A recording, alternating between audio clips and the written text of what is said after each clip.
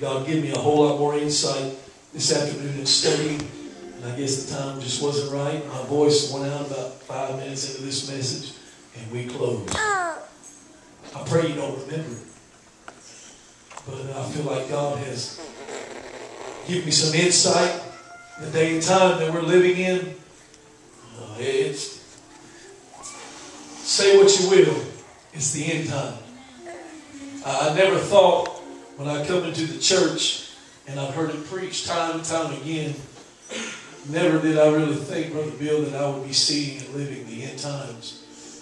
Brother David, it's all around us. Everywhere you look, it's all around us. Prophecy being fulfilled right before our very eyes. So with that being said, I want to preach to us tonight what the Lord laid on my heart. Mark chapter 13, verse 34 through 37. Pray that my voice will hold.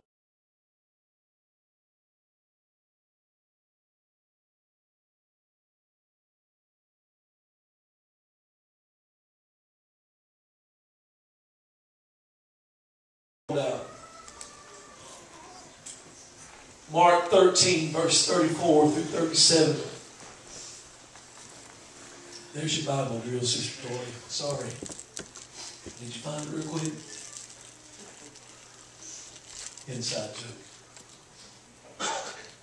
Mark chapter 13, verse 34. We've heard this scripture time and time again, but we'll hear it one more time tonight.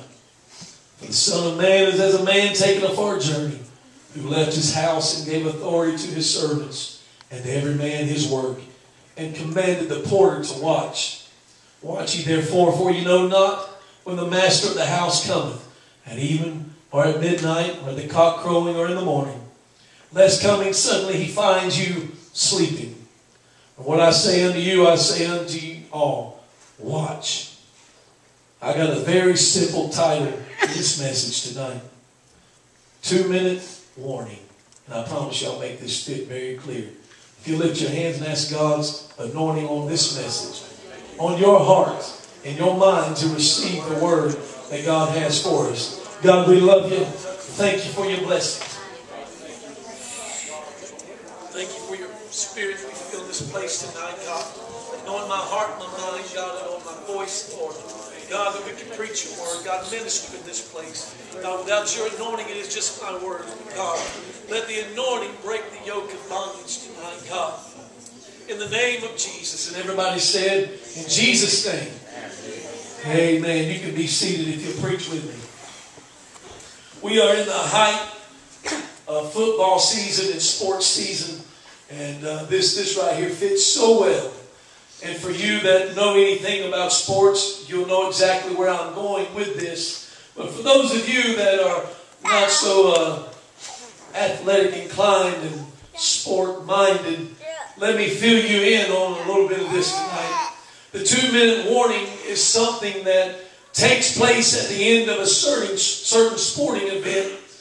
Mostly it's football. It's an alarm or a buzzer that goes off, or it's a pause in the game to let the participants know that there are only 2 minutes left in the game. It lets you know that you don't have much time left.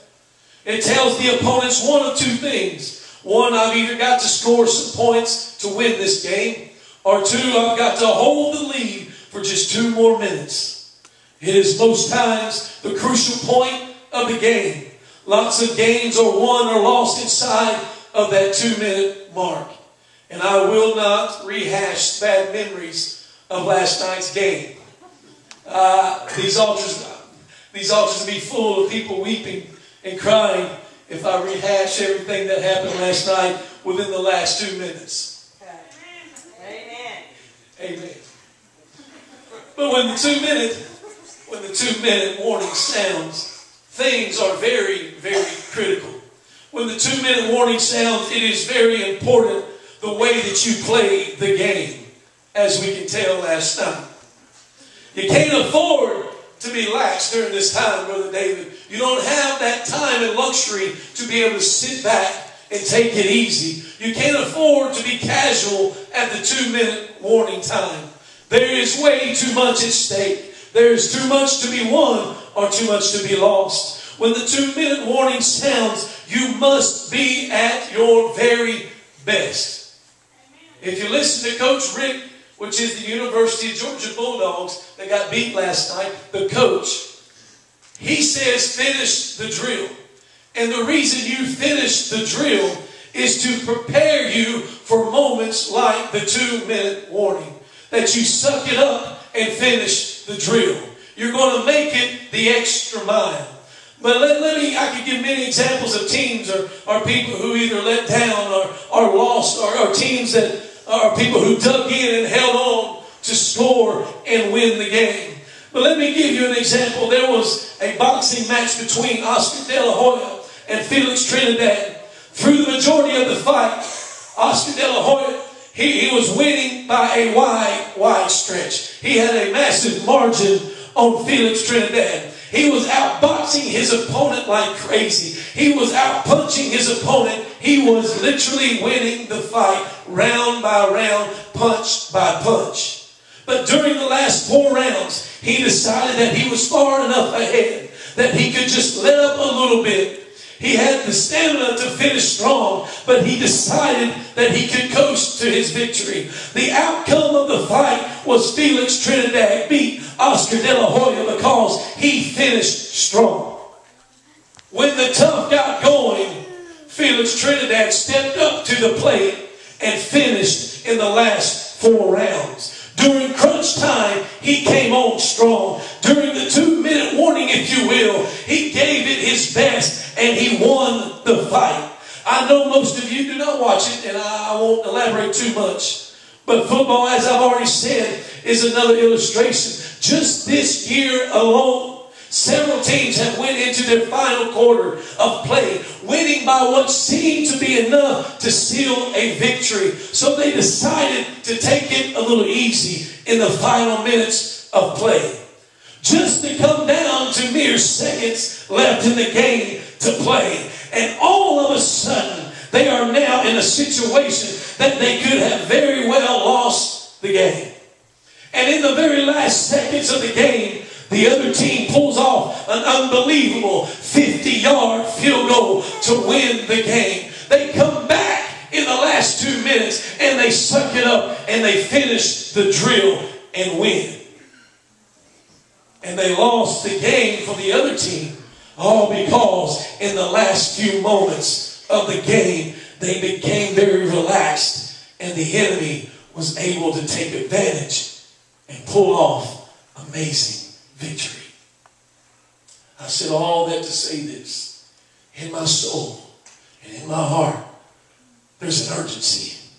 There's a stirring going on in the church, in the hearts and minds of saints of God today. There is a 2-minute warning. And I believe without a shadow of a doubt, Brother Jimmy, we are living at the 2-minute warning. I believe God has sent pastors and preachers and evangelists along our way to tell us, to sound the warning, to be the watchman on the wall, to let us know, Brother Scott, we are at the last 2 minutes of the game. And it's no time for us to stop and relax and be comfortable and casual in our spiritual walk with God. It's time, if anything, to step up our game, step up our prayer life, step up our fasting, step up. Come on, somebody. Don't make me drag this by myself tonight. It's time that we either give it our best shot or we give up altogether. It's time that we live for God with all of our strength or we go ahead and live for the devil. It's time that we draw near to God or draw near to the world. It's time that we live a holy and godly life or just go ahead and live like the world. It's time that we live according to the Word of God and live according to His plan or go ahead and live according to the morals of this age and of this world. It's time. Hear me now. It's time to get ourselves in the church. It's time that we get ourselves at Bible study. It's time that we get ourselves at prayer meeting. It's time that we get involved into the church that is living in the last days with everything that you got. Or just stay at home if you're going to be lukewarm. This is the mindset of the 2-minute drill. This is the mindset. You give it everything that you got. Because it's so easy to let up and let the world take you, consume you, and destroy every ounce of God that you've got in your life. It's not time, my friend, for the child of God to get casual and lax and to take it easy. But I say it's 2-minute warning. Hear me tonight. I'm the preacher of the hour. It is 2-minute warning time. It's time to wake up and realize the day and the hour that we're living in. It's time to get serious about our walk with God. I'm not condemning you tonight, but I'm trying to get through to some of us that we've been taking it easy for way too long. We've been sitting in the back pew, so to speak. No, nothing against Brother Charles and those that are on the back pew. But spiritually, we've been taking a back seat when all the time God's saying, I've been sounding the warning. It's 2-minute drill time. It's time to get in this thing. Get in, get out, or get run over. I don't know about you tonight. I want to heed to the calling. I want to get into this thing with every ounce of energy that I have. More than ever, we need to pay attention to our walk with God. More than ever, we need to pay attention to our prayer life, our heart, and our attitude, the way we think, the way we act, the way we speak. We need to pay more attention in these last days to all of these things and then some. We've got to realize we are living in the last days and prophecy is being fulfilled that God's getting ready to come after His church.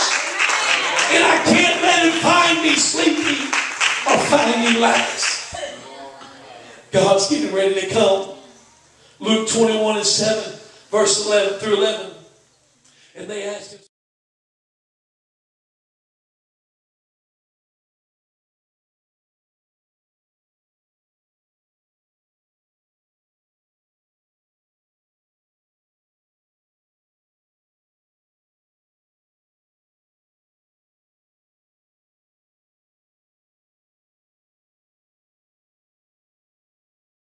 saying, Master, but when shall these things be? And what sign shall there be when these things shall come to pass? And He said, take heed that ye be not deceived. Don't be tricked. Don't be lied to. Don't believe the lies of the world that we're living in. For many shall come in my name, saying, I am Christ, and the time draweth near. Go ye not therefore after them. But when ye shall hear of wars and commotions, be not terrified, for these things must first come to pass, but the end is not by and by. Then said He unto them, nation shall rise against nation, and kingdom against kingdom, and great earthquakes shall be in divers places, and famines, and pestilence, and fearful sights, and great signs shall be from heaven. Nation against nation. When has there ever been a time in American history or the history of this world that there has ever been more nations that are fighting at this present time than right now? You can't turn on Fox News without there being somebody else getting ready to blow somebody else up. And then if they blow them up, we're going to go against this nation and we're going to blow them up. Nation against nation. All the earthquakes. Jesus said all these things must happen. But don't be afraid. Rather be encouraged, because it's just my 2-minute warning. I've been prepping you. I've been training you through your pastors and your evangelists and your teachers. I've been molding you for this time, for this day and this hour. Don't be afraid, Brother Scott, when these things come to pass. He said there should be signs.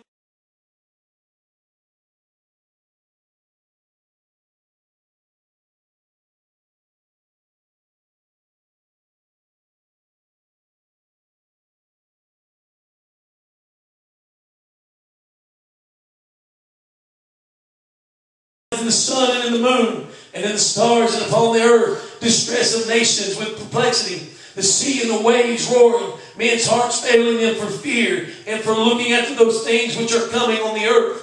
For the powers of heaven shall be shaken. And then shall they see the Son of Man coming in a cloud with power and great glory. And when these things begin to come to pass, then look up. Lift up your head. Why? Because your redemption draweth nigh. When you see these things, Brother Mickey, taking place, don't get worried. Don't be fearful. But yet you need to start looking up, because our redemption, the day that we've been waiting on, is about to come. And God's about to take us home to that eternal place of happiness and rest. The Bible points out the signs of the 2-minute warning of Jesus' second return. Luke says that we should take heed that we are not deceived, for many will say that they have found another way than that of the Word of God, and lead many astray. Never has there been a day and time where people are following every false doctrine just to satisfy their conscience and to soothe their conscience. But we've got to make sure that we've got the infallible Word of God hid in our heart on a daily basis. And the only way that you can do that is to get in His Word. Don't be deceived. Don't go away and be swayed by every wind of doctrine that's out there. Because, my friend, there's a bunch of different doctrines out there. And you can find one that will soothe your conscience and soothe your soul. But I want, Brother Matt, that when I get into the Word of God, that if I need correcting, I want it to correct me. I don't want something that's going to soothe my conscience, Brother Bill, and me go to hell. I want the Word that's going to skin my knees. It's going to peel back my shins every now and then. And it's going to step on my toes. That lets me know God still loves me enough to correct me. We will hear wars and commotions, but don't be frightened. It's just another sign that Jesus is coming soon. Nation will rise against nation.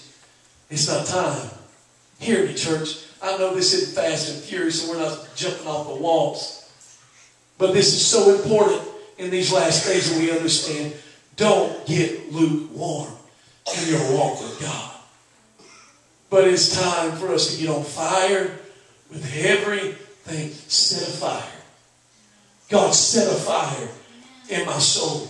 One that I can't contain, that I can't control. One thing about fires is that whenever it starts burning, it will consume whatever is in its path. And I pray, God, set a fire. I want a Holy Ghost fire to be set on the inside of me that I don't want to control, that I don't want to contain. And if I don't control it and I don't contain it, then God's going to let it consume everything that doesn't need to be there. And I'm better off. Set a fire. There will be earthquakes in diverse places. Just recently in the past years, there have been great earthquakes all over the world. Where earthquakes don't normally happen, don't normally take place. They have caused much destruction and loss of life. What is it? It's just another sign. I'm not a sign seeker, but when the Bible points out very clearly what to look for, and I see them, it's signs. It's just another sign. It's another 2-minute warning. Jesus is getting ready. And I have got to be ready. There will be famines and pestilence and fearful sights in the land. There will be great signs from heaven, signs of the sun and the moon. We have witnessed some of the biggest hurricanes to ever come our way in the last 10 years. We know what is going on right now in the Philippines today with all the destruction from the typhoons. I'm talking about some of the biggest typhoons in the history of this world that is recorded are taking place right now. They are causing so much destruction and chaos. And when I see these things, I say, oh God, how much longer? I know I'm under the 2-minute warning right now. How much longer before I see the clouds split and I hear the trumpet sound? Brother Robbins, I don't want that to be a fearful day. And in order for that to be a glorious day, I've got to stay in the church. No time. No time to stay comfortable and stay in your rut. If you ain't going forward, you're going backward.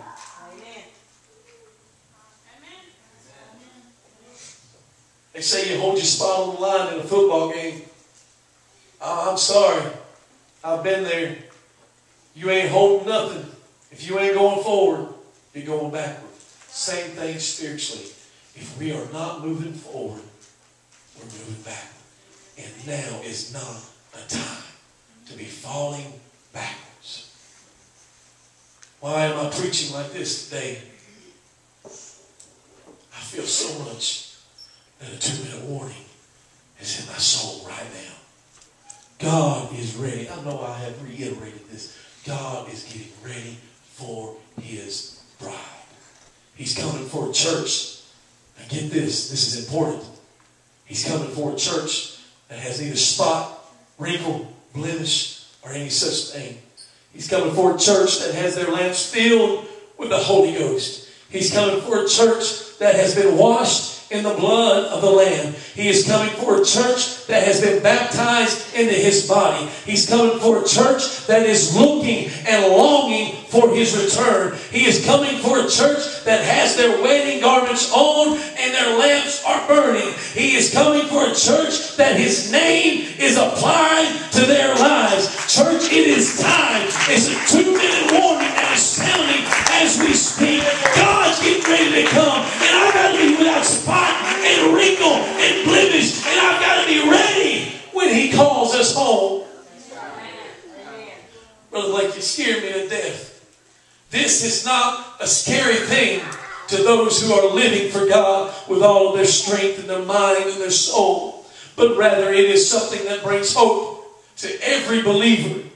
How can such terrible things bring hope to anyone? It brings hope because we know it's almost homecoming time. It brings us hope because Jesus is about to get His bride. There will be no more sickness. There's no more pain, no more sadness, no more parting, no more sorrow, no more tears, no more trials, no more hard times, no more rough roads, no more hills to climb, no more valleys, no more mountains to climb. Forever and ever we will be in the city where the Lamb, Jesus, is the light. We will forever be with our Savior. That's why we have a hope tonight. Titus chapter 2 and 13, looking for that blessed hope.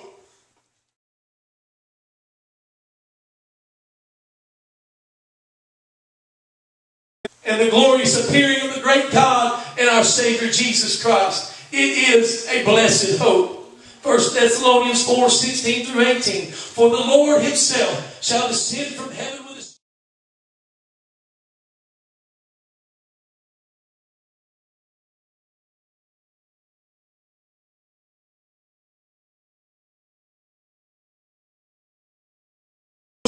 with the voice of the archangel and with the trump of God, and the dead in Christ shall rise first. Then we which are alive and remain shall be caught up together with them in the clouds to meet the Lord in the air. And so shall we ever be with the Lord. Wherefore comfort one another with these words. It's a comforting hope tonight to know that one day I'm going to go home to meet with my Savior.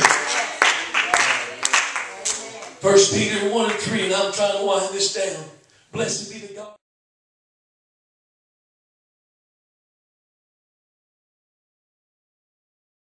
Father, our Lord Jesus Christ, which according to His abundant mercy hath begotten us again unto a lively hope by the resurrection of Jesus Christ from the dead. Let me tell you, this is not a hope like the world. This is not a dead hope that died years ago, but it is a lively hope. John tells us, beloved, now we are the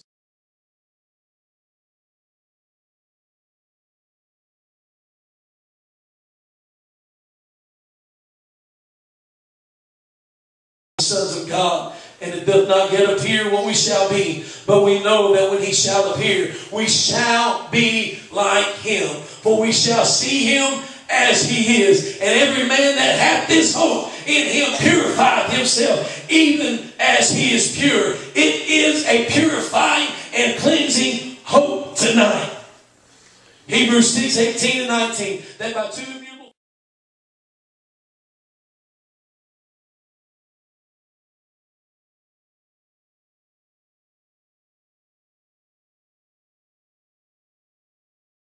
things in which it was impossible for God to lie, we might have a strong consolation who have fled for a refuge to lay hold upon the hope set before us.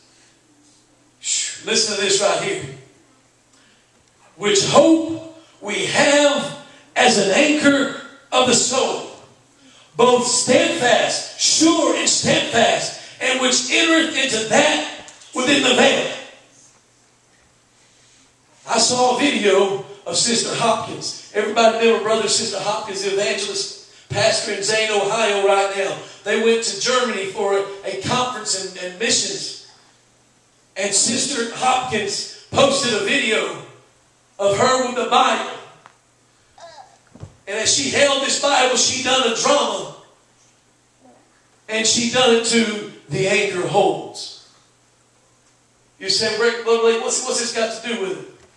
Let me tell you about the day and hour that we're living in. Brother Chad, I need some anchors. Brother Matt, I need a weak anchor. A weaker anchor. For those of you that like a little visual aid, let me show you. Let me give you just a little picture. Here is my hope. You ain't my hope. You ain't my hope. I needed a strong anchor and not so strong world. Look, Brother Matt. I've got an anchor, a hope, an anchor that goes to that.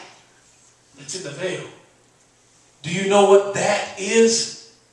It's talking about Jesus. Right there in the veil. And I have a hope, Brother Morris, that in the day and hour that I am living in, that when I am locked to that was in the veil, that is in the veil, when everything that happens comes to pull me away, come on, world, pull me. You're an anchor, you're not supposed to move. Keeping you from the world. You're an anchor that keeps me steadfast and sure. As the world comes by, I'm ready. My anchor's ready. He's holding well. Do you see what's happening here? Do you see it? It's already wore out. The world's already wore out. They can't handle the hope that I have in the veil tonight. Wait a minute, you're not supposed to move. You're breaking my arm. Hold on. In Jesus' name.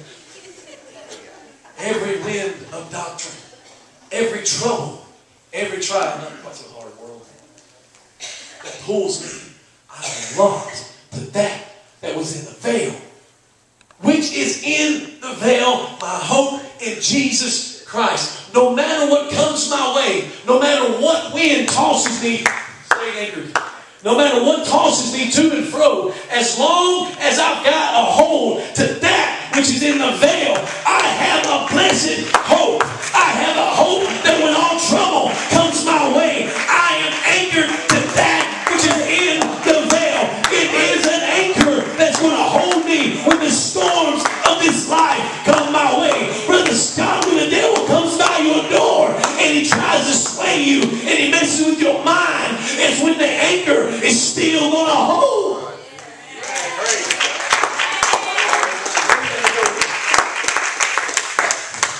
And trust me, listen to this young creature. I may not be old, but I understand some things in this walk with God. God's given me some intellect into this, I guess, some insight.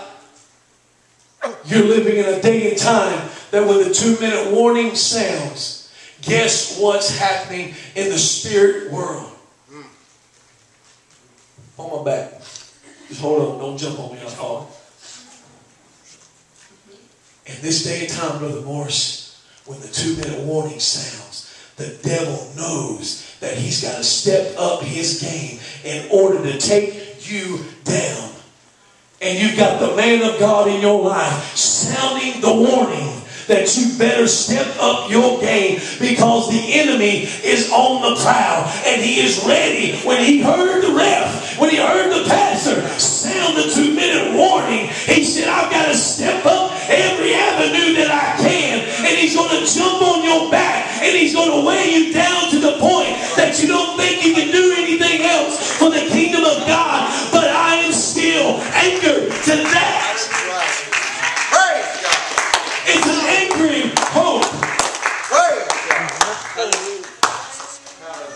In troubled times, I've got hope. In perplexing times, I've got hope. In sickness, I've got hope. In pain, I've got hope. In sorrow and sadness, I've got hope. In hard times, in dark days, in many, many valleys to go through, I've still got a hope that's going to anchor me. It's going to keep me. No matter what comes my way, as long as I'm anchored, I ain't going to move. The purpose of an anchor is to keep a ship from moving when the wind picks up and the waves begin to beat the ship. And they say for a big ship at sea, it can't just lift the anchor because it holds so deep and so strong that they literally have to start backing up from the anchor's spot that it's holding to release the anchor. My friend, when the anchor lets go in your life, it's not the anchor. I know that's blowing your mind right now. Because the anchor is on hold. The ship is the one that lets the anchor get out of its place. You tonight, you have to back up spiritually and release the anchor. God's not letting go of you, but you're letting go of God. Amen. And you start backing up. Right. And you start letting down when the 2-minute warning sounds. I'm here to tell somebody tonight, you got an anchoring hope in Jesus. You better keep moving forward. Because the moment you step back, you're letting go of the anchor. It's a great hope. It's a blessed hope. It's a comforting hope. A lively hope. A purifying hope. And an anchoring hope. If you're here today and you want this kind of hope in your life, I know we've had a blowout service. People getting renewed in the Holy Ghost. And I feel like God had this for a reason. And you needed a word tonight. If you're here today and you have this kind of hope, I want you to know that you had it in the past and you no longer have it. I want you to know tonight you can find that hope. That's right. You didn't come tonight just by chance. God appointed it. God appointed you to be here because He knew what you needed and what was going to be done in this service. And if you've lost hope, I want to tell you, you can find it at the altar. Can I get an amen, Brother Chad? Amen. As long as you're feeling the convicting power of God in your life, you still have hope. 2 Peter 1:10, wherefore,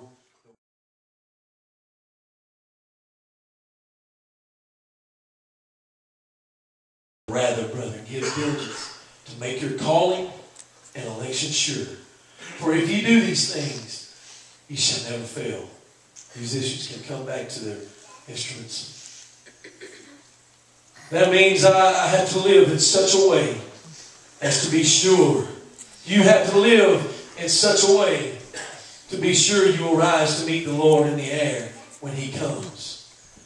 I would hate for it to happen that when the Lord returned, He would say you didn't do everything that you needed to do to be a part of the bride of Christ. You let some things keep you and creep into your life that didn't belong there.